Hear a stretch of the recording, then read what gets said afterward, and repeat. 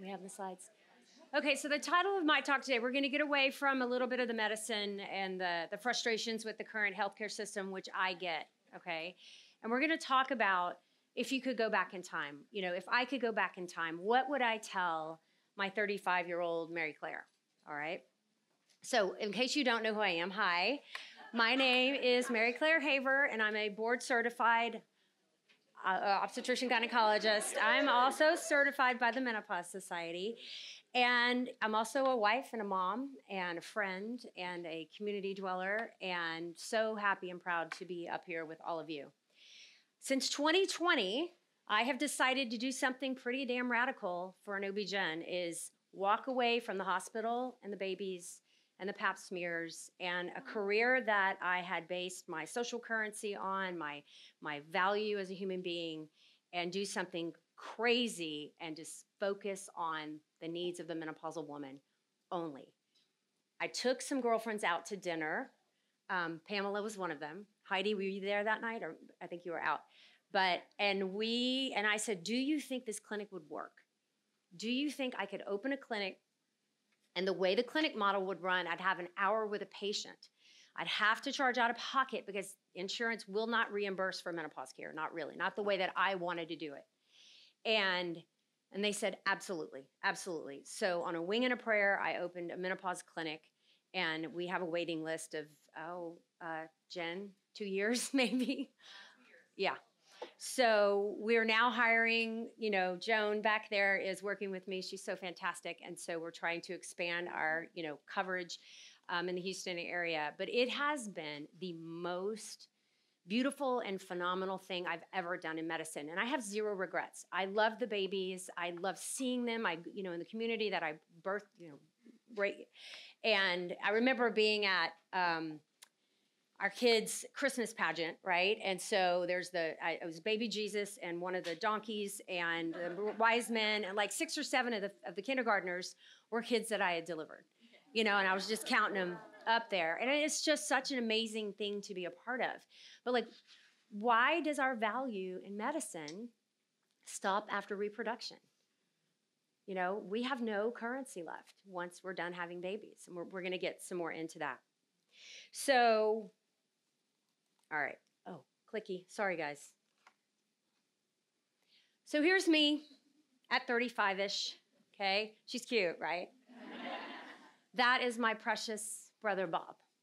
So those of you who read the Galveston Diet read my story of I am a survivor of 3 of my brother's deaths. So my oldest brother died when I was 9 years old from leukemia, childhood leukemia, and he beat it for a really long time, and then he came out of remission and we lost him. And then Bob died in 2015 from end-stage HIV and hepatitis and liver failure. And then my brother Jude died from stage 4 esophageal cancer in 2020, and then we lost my dad 9 months later in 2021. So with all of that, I stand here very motivated to us to live our best lives, to have our healthiest lives, because I may not get that opportunity. And what I've learned, I want to share with all of you. Hang on one second. So for years, I took menopause for granted, okay? This is me at 35, living my best life, raising my babies, having fun with my brothers, my girlfriends. I was healthy. But I really kind of thought I was healthy because I was thin, and thin meant healthy. And I would just have this easy breezy menopause. It wasn't even on the radar. I hated menopause. I didn't want to talk about it. I didn't want to treat people with it. I just thought they were whiny. And, I just, what can I do to help them? Because I graduated from my residency program in 2002. And guess what else happened in 2002? WHI. We are the last generation of OB-GYNs who were ever trained in HRT at all, and then the rug got pulled out from under us, our last year, right as we graduated. And it was horrible and terrible, and, we didn't have a professor to sit down and walk us through what actually happened in the WHI, and that estrogen actually doesn't cause breast cancer. Okay. Well, menopause came, and reality definitely had other plans. Here I am trying to look pensive in my dining room. The light, my hair, So, so what would I tell you, Mary Claire, at 35? Enjoy this. Enjoy your friends. Enjoy your family. Enjoy your children. Enjoy your job. Enjoy your brothers, you know. And because that's all going to change for you in ways that you would never, ever, ever expect it. So in my reality, when my brother got really, really sick, at the exact same time, I happened to decide, okay, I'm going to get off of birth control. I was on birth control to treat PCOS. I'm going to come off of that and then see where I'm at. I was like 48-ish, and I'll, get some blood work and figure that out. And then I rushed home to do Bob's end of life care, and he didn't make it. And so went through his end of life, and then went through a pretty bad depression, had to go right back to work because bereavement leave was a week, and I did that at his bedside, and then the funeral. And then I remember like driving home from the office, and I would cry and cry and cry, and then I would hold it together to go back into the house, and then I would go into the pantry, and I would grab my kids' goldfish crackers. We bought them in those giant ones, the extra cheddar, those. And I would just sit there and stuff them into my face as just a way to fill the hole, that I had from my grief. And I was also not sleeping, and I was gaining weight, and there were all reasons for that, and I was definitely grieving. But then after a few months, when the grief fog started to lift, I realized, wait, when was my last period? Because of PCOS, I never had a regular period. I'd often go months without cycles. And I was like, wait, I'm not sleeping. I mean, I feel better. Like I'm getting past the grief process, but I was gaslighting myself. I'm like, this is my job. I'm an OB-GYN, and I can't recognize my own menopause. And so we got the blood work, and my FSH was like 100. And, I was definitely menopausal. I had horrible joint pain. I was not sleeping. I was, I had very classic symptoms of menopause. It really hit me hard. I thought of menopause as being old. I thought I was an old lady now.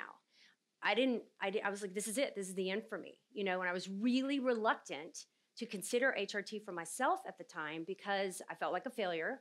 I was giving in, and I was scared of all the complications that I understood. I had not educated myself to and I didn't realize there was so much new education out there. Why? And I'm going to call them out publicly because the American Board of OBGYN makes us read all these articles every year. Great articles, beautiful research. Almost nothing about menopause. I mean, maybe one article a year. When you look at how the American Board articles for our recertification are stratified, there's no menopause category. Okay, there's oncology, gynecology, reproductive, like ethics, all these important things. But there is a gaping hole where there's no information on menopause. The year that the American Heart Association published in Circulation Magazine in 2020, the groundbreaking article about how safe estrogen is and how it's actually protective for heart disease in the right population, I like jumped off the treadmill. I was so excited. I couldn't believe that they actually had a meaningful article about menopause care that they had produced. And that's like the one in the last 4 years. So, but I digress. Okay. So, I started my hormone therapy, and immediately the world got better. The noise quieted. I think about the patients who are going on the GLP-1 agonist or starting, metformin, and that food noise is gone, right? As for so many patients are trying it. And, my menopause noise was gone. I didn't realize that there was this like shh in the background. It was just disrupting so many parts of my life. And all of that quieted down. My life was so much better. And in this journey, you guys know that I most of the pain points of the patients coming in my clinic at the time that I could recognize were weight gain, almost a universal weight gain that they could not explain. Now, what we were taught is that you gain weight because you eat too much, you don't move enough. And these are my friends, my, women I've known their whole reproductive lives, who I know, I work out with them. I go to the grocery store with them. I live in a small community that they're doing the things and they're having absolute unexplained weight gain. And I'm like, and it happened to me. And I was like, something's not right. So that led me to all of the research I did for Galveston Diet and then that book and, all the wonderful things. Every woman's journey is as individual as you are. And there's no cookie cutter, one size fits all approach to hormone therapy. And that we have to think of menopause as a toolkit, as you probably heard me say on social media, that HRT is wonderful and can go a really long way, but if you're not also making sure you're maximizing your sleep and your stress reduction and putting up boundaries and, finding a community of support and demanding what we need as a population and not letting ourselves be gaslit or put on the wayside. Like Dr. Min said last night, this is not going to start in the doctor's office. This cataclysmic change that we need is going to start with y'all talking about it, normalizing it, talking to your daughters, your friends, your loved ones. And God bless the men who have been here. Oh my God, my husband's not even here, So, okay. So Mary Claire, 35-year-old cute Mary Claire, what would I tell you? So those are my babies, when they were babies. Enjoy these years. Your babies, your marriage, your family, your friends, your health, your eyebrows, your waistline, and your ability to handle the changes that life throws at you. I had it going. I was like killing it at 35. Your babies will grow and leave you. 2 of your brothers and your father will die. Your friends will divorce. A hurricane will come and wipe out your community. You will change your job twice. You will leave the country for 2 years for your husband's job, and your marriage will get worse, but then better. As you struggle with everything in your life that you're trying to balance, like every single one of you are, don't forget to prioritize yourself, your mental health. You must put your oxygen mask on first before you can take care of everything else in your world. Menopause is going to come, Mary Claire, and it is going to challenge you in ways that you never imagined. But you need to prepare for this. So here's what you got to do. Number 1, I'm going to ask you to do something very radical, Mary Claire. I want you to let go of being thin as a measure of health and stop talking to your patients about that. I want you might not believe this, in about 20 years, the American Medical Association is going to stop using weight and BMI as a measure of chronic disease risk. This is a big ship to course correct. And in order to do so, Mary Claire, you're going to need a lot of internalization and thinking and maybe some therapy, okay? I know you've been fixated on this elusive goal of being thin, equating it with your beauty and self-worth, but I know societal norms and your medical training have ingrained this level of thinking into your being. But Mary Claire, this pursuit of thinness, disguised as health, is going to take tremendous toll on your mental health. You're going to pass that on to your patients. Constant caloric restriction and cardio combined with aging is going to chip away at your muscle mass and your bone strength, both of which, because of your genetics, you desperately need to stay healthy as you age. So Mary Claire, you need proof? Okay. I like receipts. All right. So here's a graph showing skeletal muscle mass. Dr. Wright is loving this right now. Okay. And age, okay? And so our genetic, our environmental, our socioeconomic factors, the more muscle mass, our muscle mass peaks in midlife, before midlife. And then we have this decline, okay? The decline is not as steady as this curve looks. What happens is we have our genetic kind of peak, and then if you were working out and doing the training and eating the protein, you have this high level. We decline because of genetics, aging, and menopause. But then we have an injury, and then we have an illness, and we get these massive drops in our muscle mass. And they're very difficult to bring back up, especially if you're not doing the lifting and eating the protein. And so, I hate unhealthy lifestyle. This is the only slide I could find. And then when we cross, there's that theoretical disability, disorder, and health threshold. That's when we fall and break at 70. That's when we get the hip fractures and the horrible lives. My best friend's father fell and broke his hip. He's not menopausal, but like watching a human being go through that, this is avoidable. This doesn't have to happen. We're gonna fall at 70. We're gonna fall at 80. It's inevitable, but we don't have to break. And it's within our power right now to make those changes so that this doesn't happen to us. Okay. So here's the data. About 7 to 8% per decade. This is muscle mass loss. And then it starts accelerating as we age, but we get these massive drops with the inevitable illness and injury. And so shoring yourself up when you're healthy is key.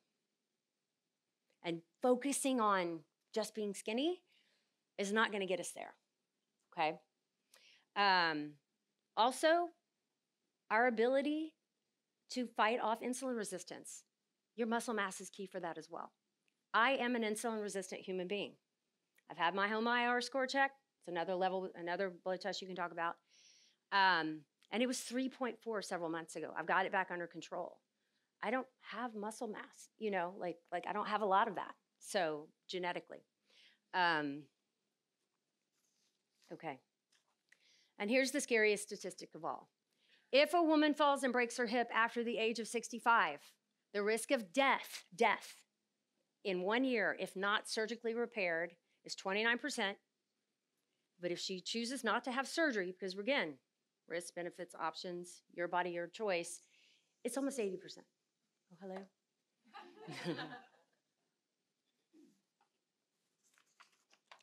Number 2, nutrition over calories. Okay. So Mary Claire, I'm going to ask you to start focusing on the quality of what you eat, not just counting calories. I realize you think good nutrition is like the Supreme Court's definition of pornography. You know it when you see it, right? Like, that's healthy. It's good.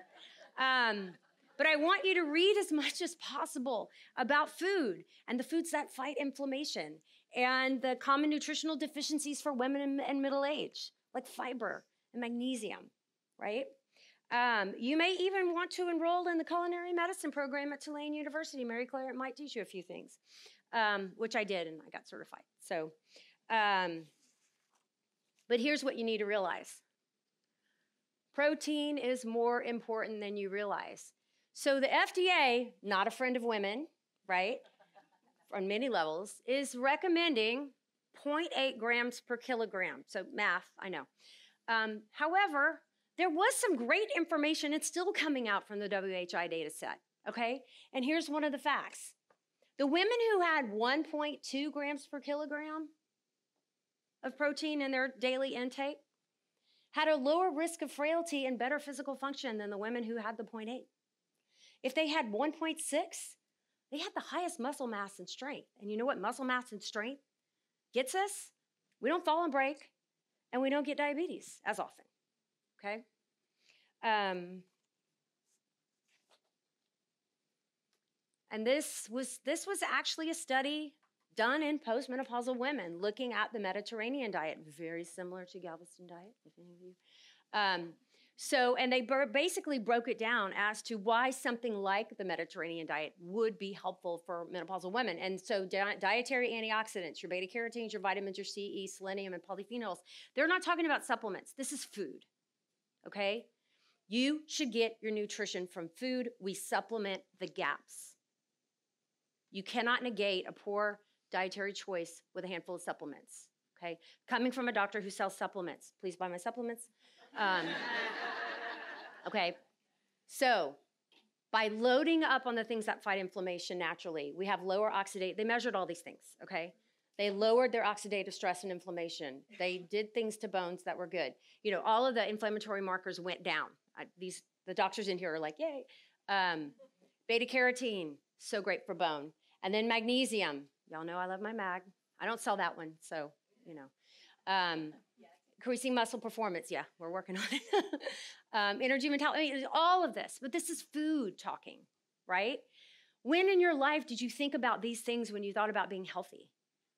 You thought about being thin. We have to stop that. Stop teaching our daughters that. And as physicians, we have to stop this mantra in the office. We're hurting people. Okay. Simply by the fact, oh, did I back up? Let me see. I'm missing a slide. Okay. Maybe it got in the next one. Okay, well, I'll just read it to you. Postmenopausal women have a 2 to 3 higher chance of having metabolic syndrome compared to other similarly aged premenopausal women. Just being menopausal, when your ovaries shut down, puts you at risk for metabolic syndrome. If you had a twin sister and she had surgical menopause, your risk is 3 times higher than her of having metabolic syndrome. Number 3, Mary Claire. Well, my slides are wonky. Okay, educate yourself about menopause, because the people who were in charge of educating me aren't doing a good job. Aren't doing a job. Now is the time to educate yourself at 35. You are failing the women you are trying to take care of right now by relying on the limited training you received in medical school and residency. You mean well and you work your ass off, but the system is built to fail the menopausal women. And so you're going to have to push yourself beyond the system if you really want to make a difference to these women. The Menopause Society is one place to start. Only 20% of OB-GYN residencies offer any training in menopause, like specific. Here's a clinic. Let's go see these patients and talk about menopause. I had maybe an hour of lecture in medical school total. And Kate and Sharon, I think we talked maybe 6 hours, with Dr. Nagamani and Dr. Mayel and Kelver sitting around a table. That was it. So I'm going to tell you a story. And I don't know if y'all remember this one, but one of my upper-level residents, when we had gyne clinics, so all the charts would come in, and we'd probably see 80 women in a day. And there was just stacks of charts back when we had paper. Y'all are my age, so you know what paper is. And so the upper levels would grab the charts first, and they'd run to go see all the surgical patients, and they would leave whatever else was left, the drip and itch stuff, and and then they said, oh, y'all get the WWs. The whiny women. And if she was Caucasian, it was a WWW. And these guys were from South Texas, and they had boots on, and you got the WWs.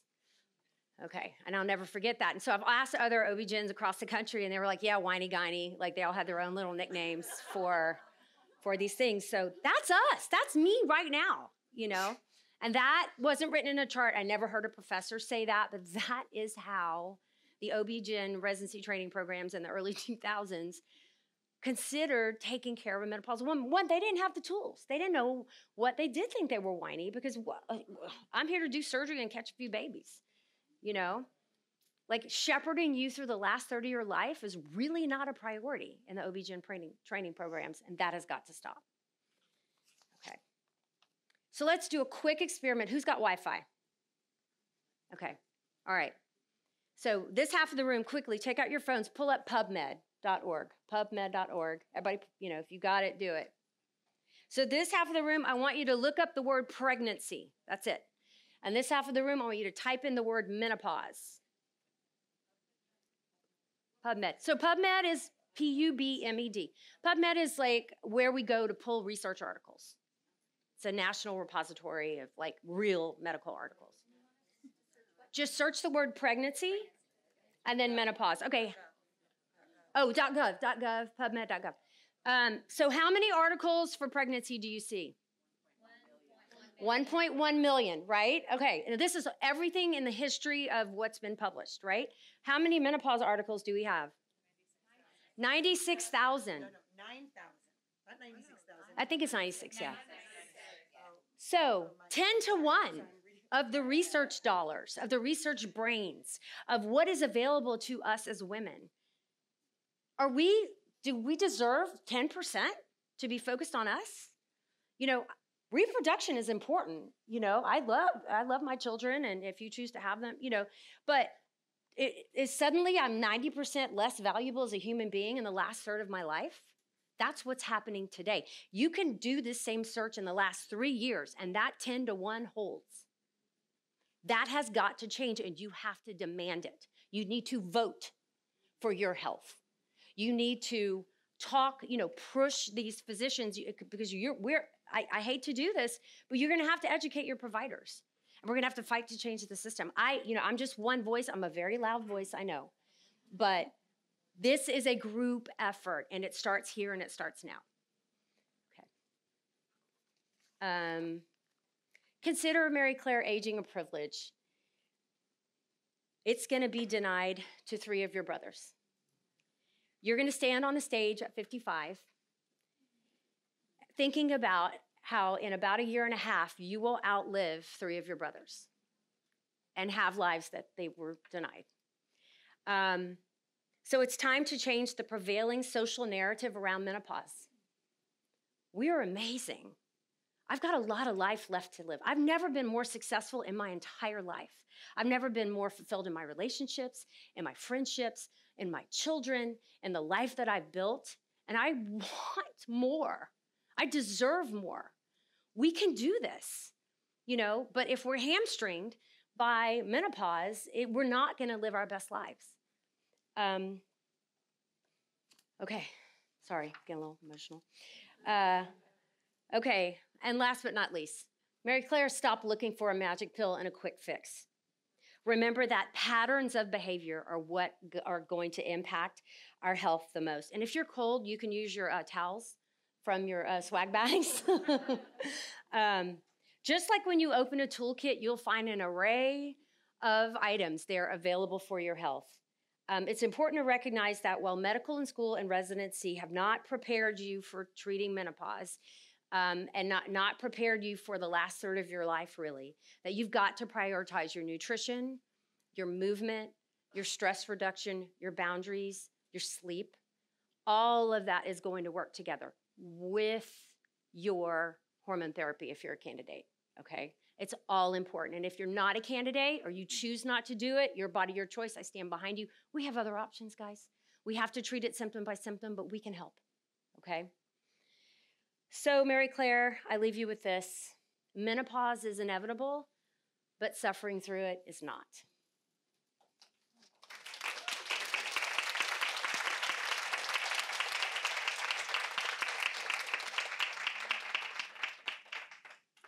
Okay.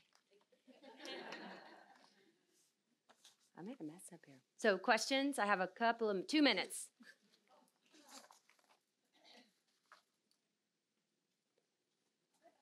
Okay. Oh, wait. Do I need a doctor to prescribe HRT, or I Yeah, can go on this alloy? Prescription is required, okay? So you need a healthcare provider who is licensed to practice medicine and licensed to prescribe in order to get hormone therapy. It is a prescription. Now, you can, if you were lucky enough to find a face-to-face human being, that's great. If not, we have great telemedicine options. These companies were built because they saw this huge gap. And we have 2 of the best with us on this trip. And so we've heard a lot about Alloy today, fabulous. And we also have Evernow. There'll be the Thursday's their day. So, you know, Okay. like these are fabulous options. So Midi is also another really good one. I sat with Ann last night, which was wonderful. So she has doctors that you can call in, right? Am I right? Yeah, I'll let them, yeah. Oh, okay, but I just wanted to let her know that through Alloy, they have that. Yeah. Okay. So they will set you up. These companies will set you up with providers who will go through your history, like do all the things, but they are built for menopause. Even if I still have a period? Girl, I got you. A period should not define menopause. This has got to stop. The absence or presence of a period should not define menopause. It's a clue. That's all it is. Okay, I got one over Get a here. little feisty. Dr. Haver, just thank you Yes, so my much. love. This is the 3rd time I've seen you present that speech, and I cry every time. Aw. It's fascinating. She's fascinating. I'm fortunate enough to be one of your patients. I'm fortunate enough to be one of your patients. I was 60 years old at the time, so desperate that I got on the plane from Pennsylvania and I got to Texas, and I am blessed. What my question is now is at 61, I feel such a sense of responsibility to make sure that younger generation know what I know, and to not have to go through what I did between 40 and 60. I call it the IST era. The orthotist, the endocrinologist, the dermatologist. I don't want them to go through that era. So as an example, you have young girls, and I have a young stepdaughter that, I talk to her about this, but there's resistance, being that menopause is, I'm not an old lady. Well, in my house, my kids didn't have a choice. So I figured as much.